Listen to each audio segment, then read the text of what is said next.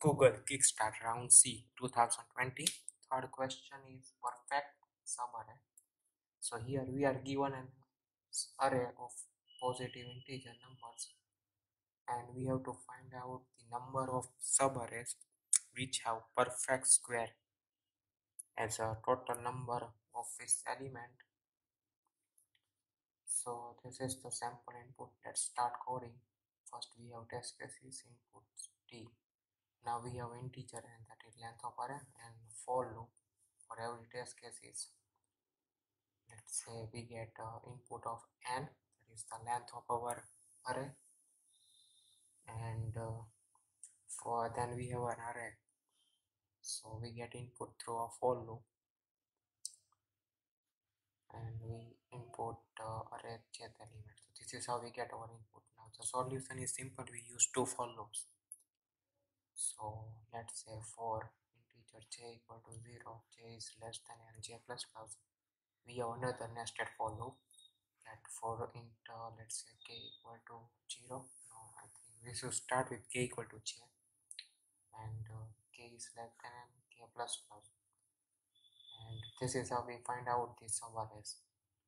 So let's say we have an integer x to find out the sum of the subarray. So x is equal to x plus rh kth element, let's say, because we are like finding the sum of every subarray. So next thing is we need a function to check if it is a perfect square or not. So let's say we have a function answer. We take input as a x. So we have to define our function first. So here it's an integer type of function that return 1 or 0. So let's say int answer and the condition is like int x. So here it is simple. We first have a long double, let's say y, that is equal to the square root of the x, that is the sum of the subarray. We find out its square root and then we check if the square root y minus the floor of y, that is means the minimum integer value of y, is equal to 0, means it is a perfect square root, then only it is possible. So if this is true, then we return let's say we have a result or we have to return the value. So let's say we return 1 if it is true, and here we store in our variable called result. So result equal to result plus the return value from our function, and else if it is wrong then we return 0.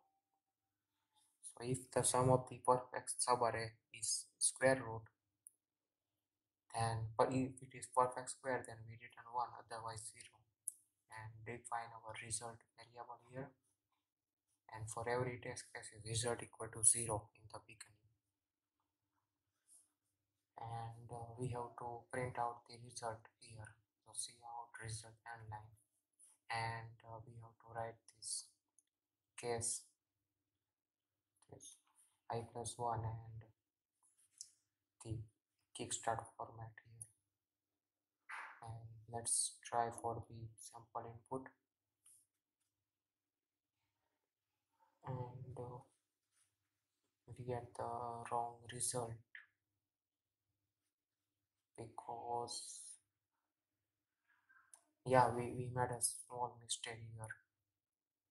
When we take like x is every time we store the sum of the subarray, we have to change it to 0 for every next subarray. So here in our two for loops, for every new subarray x should be 0 in beginning. Let's try again and we get the correct answer. So let's copy our code and paste here language C++ and submit our code. So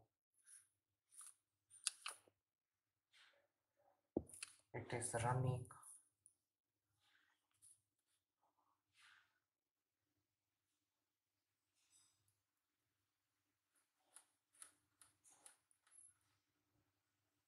And we get our first test case correct, but we have a time limit error in the large input. It means our solution is correct, but it is not efficient enough to pass the second test case.